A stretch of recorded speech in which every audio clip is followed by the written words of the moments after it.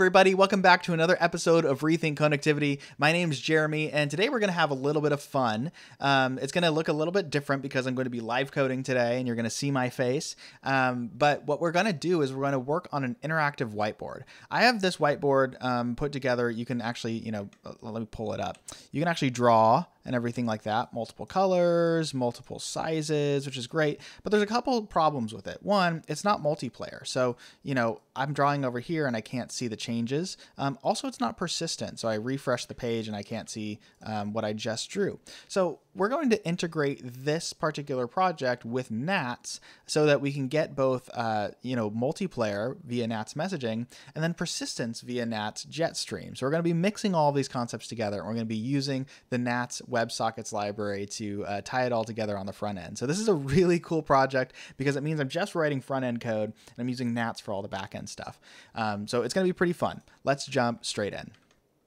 Okay, so I have this project up that I'm running via Vite. It's a simple Alpine JS project. You don't really need to know all the details of how to use Alpine or anything like this. This is all just very simple JavaScript. So we'll work from there. But the first thing we need to do is we need to fire up a NATS server that we could interact with.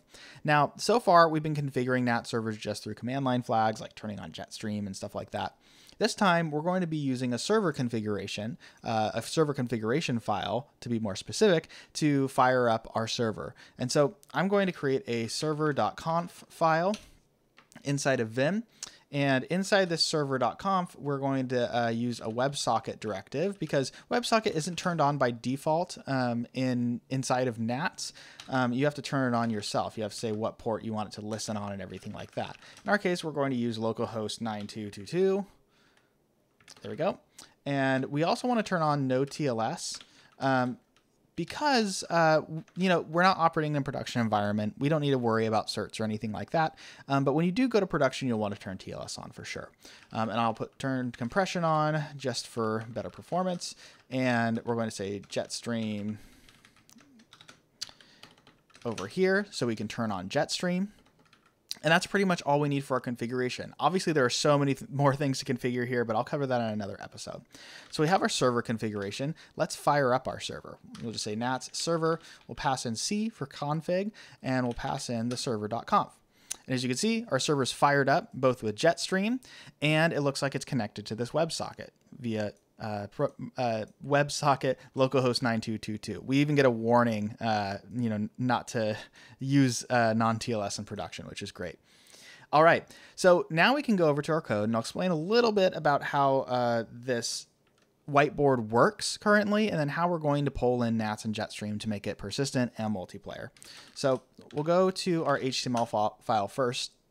Again, we're using a library called Alpine JS. It's just there to create some neat little bindings inside of the UI for all these buttons and everything like that, and to kind of help us bind to the different events on the HTML5 canvas. You don't really need to think too much about that. We also have this kind of idea of rooms. So if I go to the root of this project, it'll say, hey, this is a NATS whiteboard, start a whiteboard, and it'll generate a random ID for a room. So we're kind of multi-tenant, right? And both these guys go into this room. Okay. Cool. So we're hardly going to be touching this HTML. Just know that it's driving most of the UI and it's calling into the various events on this HTML5 canvas. What we're really going to be touching is our main.js file, which is creating this whiteboard component. All right. And so this whiteboard component basically handles all of the drawing. I'll run through it really quick. We size our canvas, we start drawing, setting up some state. And then when we actually draw, we create a message and call into this draw raw command, which just basically calls into some HTML5 canvas API. So very simple, pretty straightforward. We're going to be gutting this a little bit and adding NATS in, but you can see this is like pretty short, 66 lines of code. It might be about 80 to 100 by the time we're done. So let's start by setting up a connection to our NATS server so we can start calling into NATS. To do that, we're going to create an init function. Alpine gives you the ability to create an init function. Basically, whenever this component's mounted, it will call init. And now we will pull in some of our NATS libraries to connect. So there's a couple variables that we need here straight on the component. The first one is going to be our NATS connection, which we'll just call NATS. The second one is going to be our JSON codec. And remember that NATS is payload agnostic, so we have to use some sort of codec to encode and decode the message, and we're going to be using a JSON codec. So let's actually assign that JSON codec. This.jc equals JSON codec. We'll pull it in from the NATS WebSocket library. You can see we auto-imported it.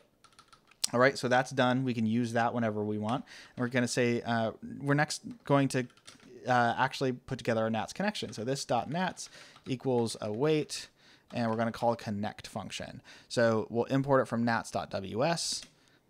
There's our connect function. The connect function is going to take servers, which is going to be that WebSocket address that we pulled in from the server when we fired up our server. So ws localhost 9222.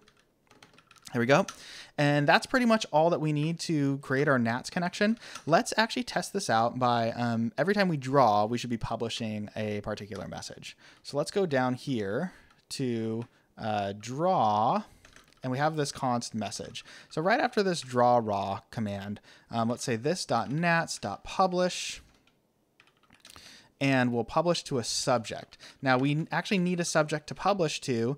I'm just going to call this subject right here, and I'm going to pass into our component a subject. Now this needs to come from the HTML, and since we're using multiple rooms, we'll have to make sure that we call into the right subject. So I'm going to go into my HTML, and I'm going to see where this whiteboard is instantiated. And you can see that we're saying if we have a room selected, then we can create this whiteboard. So I can create a subject like whiteboard dot, room ID, and room ID is actually just room here. So I'm going to say whiteboard dot room. This is just all plain JavaScript anyway. So that's going to be our subject that we use. I promised we'd hardly touch the HTML. This is the only place we'll touch it. And we'll go to main.js. So we're passing in our subject here for the whiteboard that we want to publish to. And let's go back to where we are publishing. So this.nats.publish to our subject. And then we need to pass our data. And this is going to take a byte array instead of just a random JSON object. So we need to actually encode it. So we'll say this.jc, which is our JSON codec, and we'll say encode. And we'll encode this message over here. And that's pretty much all we need to do to start publishing to NATS. So pretty simple, pretty straightforward. Let's actually test this out. So in my server tab, what we'll do is we'll say NATS sub whiteboard.star. And let's go in here and start doing some drawing. Okay, and you can see that we get messages. Great. So we have a message of, where it's coming from, what the line is going to, its thickness, and its color, which is great. We're going to add a couple more attributes to this because this isn't going to be enough for what we need when we want to go multiplayer. So first up, let's add to this. Now, we're probably going to have more than just a draw command. We're going to have a draw and a clear. So we want to give this thing a type of draw. And we'll be utilizing that later. Secondly, we want to draw on the canvas locally for our drawing, so it's like nice and quick and responsive. But if there's any like network jitter, we want to make sure that we kind of dedupe that, and we will just continue to draw raw locally and only draw the other player's things via a NATS subscription, right? So what we're going to do is we want to give this thing an ID of like the player, and we could do this by we'll just call this.id, and we'll have to assign an ID up here. And what we'll do for this ID is we'll just do some like math.random, but we'll make it a little bit prettier. 36, and give it a, I don't know, it should be like 8 characters or something like that. I think that should work. Okay, so we should now be seeing a random ID when we go to draw. Go over here. So we have a random ID, and now we have a type.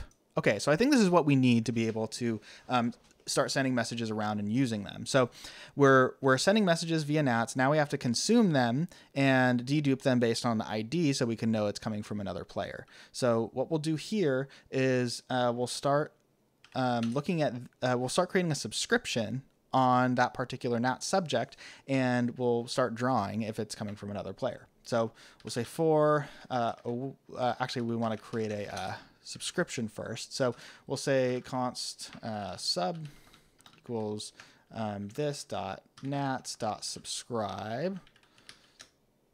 And we want to subscribe on our subject. And that's how we create a subscription.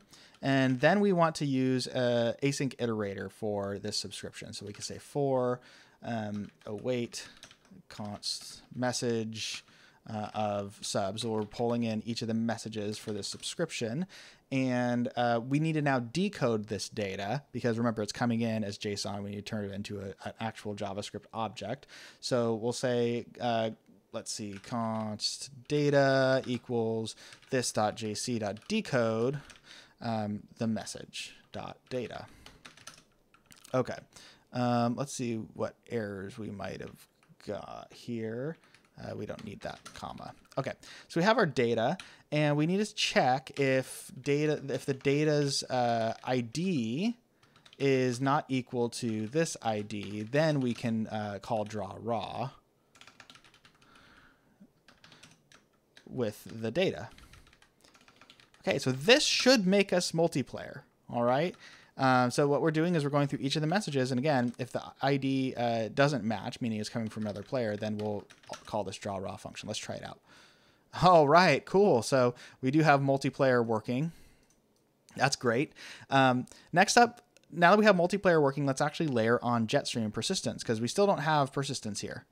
For that, we'll have to create a Jetstream stream, and we'll have to actually use the Jetstream context for our subscription. So let's go ahead and do that. So first of all, let's go over here. I'm just going to create another terminal session, and we'll create a Jetstream stream. So we'll say nats stream create, or nats stream add whiteboard, and we're going to pass in a couple flags here. We're going to say no deny purge and allow rollup. Now I could configure these in other options as well, but this is basically going to give us rollup functionality, which we'll use for the clear button later on. And we'll say the subject is whiteboard.star. And we'll keep all the other stuff the same. Okay, so we have our stream called Whiteboard, and we create it through the CLI. Now let's start consuming this stream via our WebSocket connection. Okay, so there's actually not a lot that needs to change in order for us to use this. We're going to use what's called an ordered consumer, which sets up this ephemeral consumer that we're going to be creating in a very specific way, so that it makes sure that we always guarantee order of messaging. And as soon as we find that there's gaps, we kind of restart and create a new consumer, which is great for this particular use case for drawing. So what we're going to do is we actually need to create the options for the consumer, and we'll pass them in to the Jetstream context subscribe command. So we'll say const ops is consumer ops, and we'll import that from the nats.ws library. And we'll say ops, and we'll call this an ordered consumer. That's really the only option that we need to configure here. And then what we need to change is instead of saying nats subscribe, we need to say nats.jetstream.subscribe. And this is coming back asynchronously, so we'll need to add an await here. And then we need to pass in options right there. And we should be good. This should give us some level of persistence. Hopefully I did it right. We'll see. But we do still have the multiplayer, which is great. If you refresh, yeah, we do get persisted messages, because every time this thing refreshes, it creates a new consumer and pulls in all the data via the stream. So this is great. So we have live real-time whiteboards. The only thing that we don't have is when somebody presses the clear button, it doesn't clear it for everybody. This is where we're going to send a clear message, and we're also going to add a roll-up. So let's do that real quick, and then we'll close out this episode. Okay, so if we go to our clear function, you can see that we're just telling the context to clear, which is why we'd see it on the person who was trying to clear the screen and not the other player. So what we can do here is I can just comment out this code. And what we want to do here is we actually want to publish a message. And the message we want to publish is going to look a lot simpler than the draw message, but it needs to be a message nonetheless. Message is, we'll give it the ID of our player ID just in case we need to know. And then we'll give this a type of clear. All right. And then we can respond to this message in the subscription when we want to. Okay, and then we're going to do something a little bit differently. We're going to use what's called a NATS rollup, which means when I send this message, clear all of the messages before them. So next time a consumer connects, it's not getting all of those messages because we've essentially cleared the screen. And this is going to keep things a little bit more efficient. So we'll say we're actually going to use the headers portion of the NATS WebSocket library. And we're going to set a header on this message called NATS rollup. And we're going to roll up this particular subject. You could roll up the subject or you could roll up the entire stream. For us, we're going to roll up the subject. All right, now we're going to say this NATS publish, and we want to publish to this subject, and we want to encode the message, and we also want to pass in some headers. And that's it. We're now publishing a clear command. The last thing we need to do is actually handle when a clear command when a clear message comes in. And so what we'll do is we'll go back up here and I'll paste in this command or this code here for clearing the screen, and we'll put in a switch statement where we'll switch on the data.type. And in the case that it's a draw command, we will execute this code. In the case that it is a clear command, we will execute this code. And that's pretty much it. Probably should break there. And then we can console.log unknown type. If I knew how to type. Okay. So we're handling clear and we're handling draw. Let's actually start playing with this and see if we actually get clear. Ah, we're publishing to the wrong subject. Okay, great. So I'll go back here. There we go. So we've cleared the screen for everybody. We're still getting real live updates. You can clear the screen. You can up the thickness.